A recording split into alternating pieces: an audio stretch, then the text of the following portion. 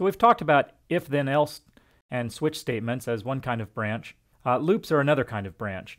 So here's a snippet of CUDA kernel code with two loops.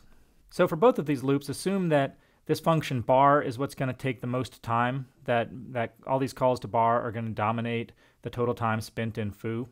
And the only difference between these loops is that in this case, we repeat a number of times, which is threadindex.x mod 32, and here we repeat a number of times, which is threadindex divided by 32, integer divide.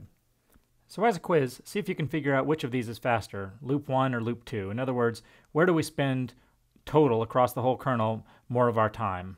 And remember, we're assuming that bar is a really expensive function that'll dominate the overhead of actually calling the loop.